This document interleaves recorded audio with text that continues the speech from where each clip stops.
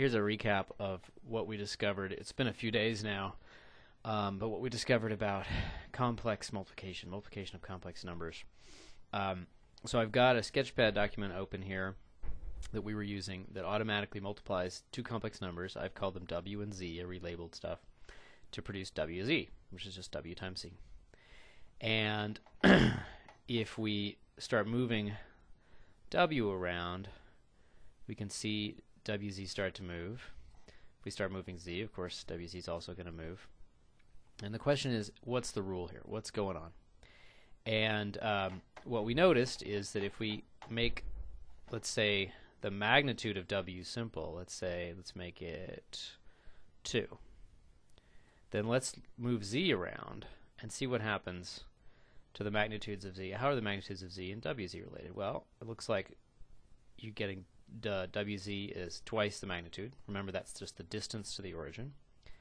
And looks like it's still true. Ooh, 1.5 doubles to 3. Does it work over here? Let's see, 1.25, that doubles to 2.5. 1.25 down here doubles to 2.5. Looks like we're just doubling. Well, in other words, it looks like we're multiplying the magnitude of Z by the magnitude of W. Well, what happens if, say, the magnitude of W is 3? Does it still work? You betcha. Oops, that's not what I meant to do.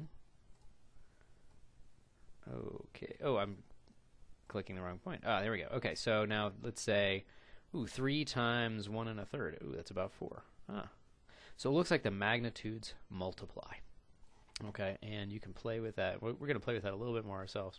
So another way to see that is, let's take W and just try to change only its magnitude. It's a little hard to do that without setting up another sketch. But if we just kind of go out and in and not change the angle much, but just change the magnitude, look what happens to WC. Its angle isn't changing, but its magnitude is increasing and decreasing in lockstep with W. Similarly, if we change the magnitude of Z, that changes the magnitude of WZ. But it doesn't seem to change the angle unless I change the angle of Z. Okay, so that leads us to what's the rule for angles. Well, and again, I relabeled these guys. Arg is our notation for the direction angle for a complex number. Remember, it's the angle from the positive real axis, say, to W. And that's actually easier to see. At the risk of maybe putting in a little bit of clutter,